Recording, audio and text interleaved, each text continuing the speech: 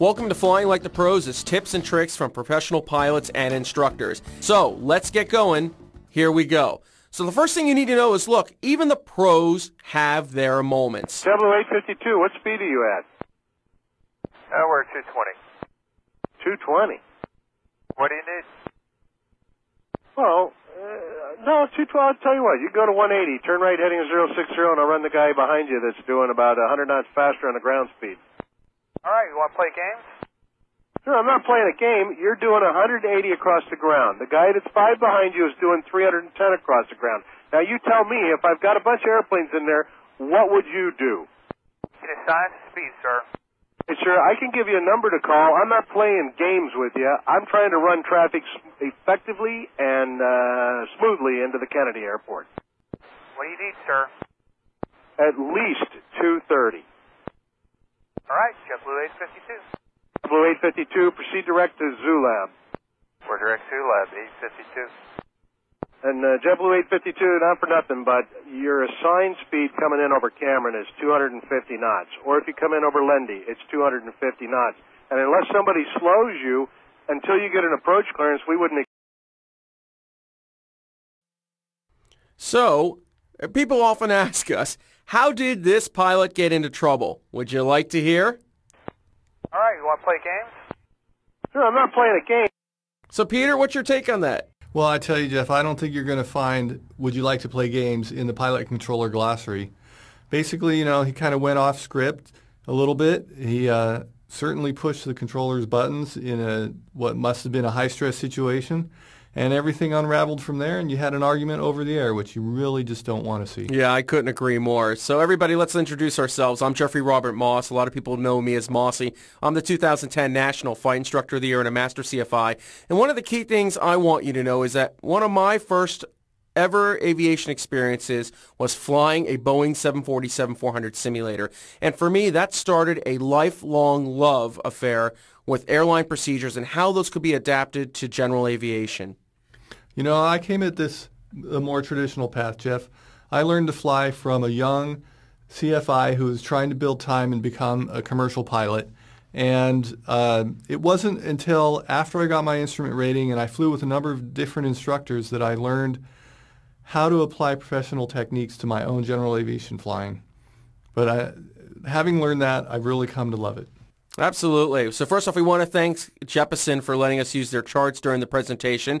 And I think one of the things we want to start off with is, look, pro tips for GA pilots. Listen to this general aviation pilot and watch how he handled this situation. 5-4 Mike Charlie, you're 5 miles from ZQ, turn right heading of 330, maintain 2,500 till established on the localizer, cleared out, let's runway 35 right approach, and can best forward speed to ZQ. 0 till established, 2.5 forward speed. 5 for Mike Charlie. And 330 on the heading. Okay, 330 on the heading, thank you.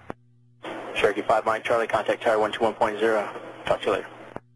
And tower 5-4 Mike Charlie, we're having engine problems up here. You got approach Cherokee 5 Mike Charlie, say again? Yes, sir. 5-4 Mike Charlie, we have engine problems up here. We still have power, but I'm going to go ahead and declare emergency. You'd like to go ahead and come in. Cherokee 5 Mike Charlie, okay. We'll show you as an emergency and continue on your approach for runway 35 right. Anything else we need to tell? We're calling the tower right now. Yes, sir. 5-4 Mike Charlie, we're not going to be able to make the field at this time. I need to go ahead and go down. Cherokee 5-4 Mike Charlie, you're not going to be able to what? Yeah, I don't think we're going to make the field this time. And approach, just to let you know, 5-4 Mike Charlie, I'm going to fly just over the access road over I-135 here. If I can't make the runway, I'm just going to put it down there. Cherokee 5-4 Mike Charlie, roger that. We're alerting authorities. You're going to try to get on one of the frontage roads for the tollway. Yeah, that's affirmed, and it looks like I'm going to have to do that.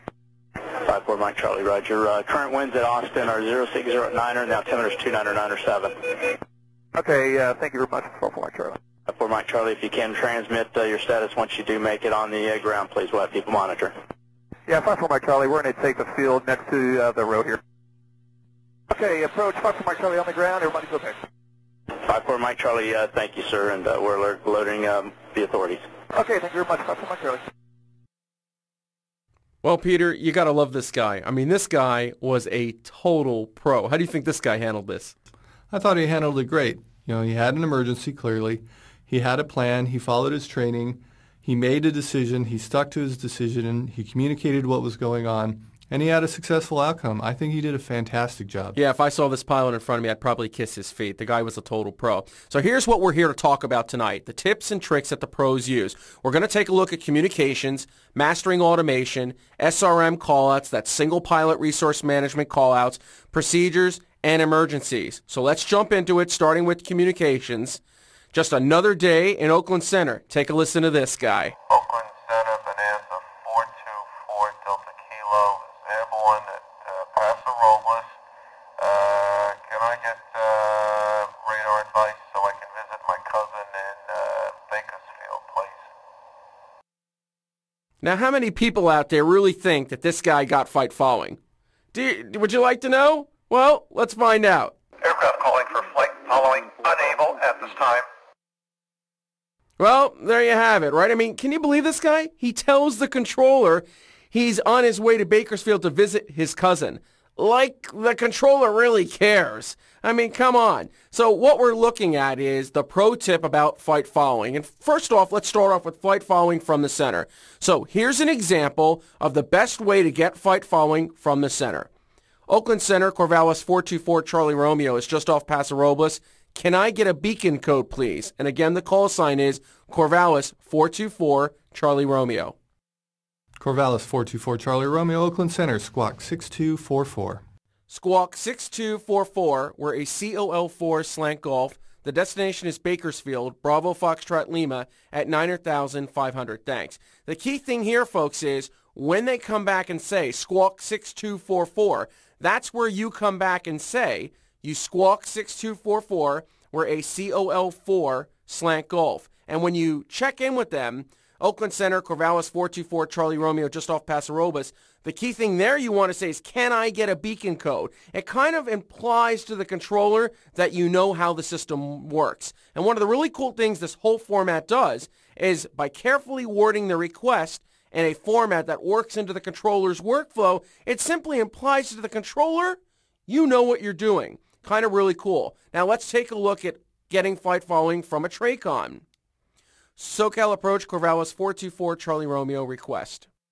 Corvallis 424 Charlie Romeo, go ahead. Corvallis 424 Charlie Romeo is just off El Monte. Request flight following with a center handoff to Paso Robles, Papa Romeo Bravo. Requested altitude is 8,500 and the aircraft type is a COL4 slant golf. Key thing here, folks, is when you say request flight following with a center handoff. I also hear professional pilots many times call up and say request flight following with a center handoff and a Class Bravo climb, because that gets it all out in one shot to the controller. Hey, not only do I want the center handoff, but I want to be cleared into the Class Bravo so I can get my VFR climb going. Now here's what the controller will typically come back with.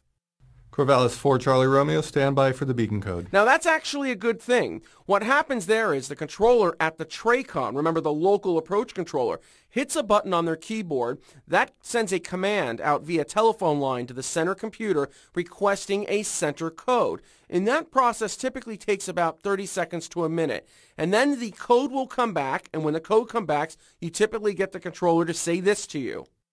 Corvallis 4 Charlie Romeo, squawk 6244, say altitude. Squawk 6244, the altitude is 3,500, climbing 8,500, thanks. And again, by carefully wording the request in a format that works into the controller's workflow, it simply implies that you know what you're doing. Pretty cool, eh? Corvallis 4 Charlie Romeo, radar contact 5 northwest of El Monte, maintain VFR. Maintain VFR.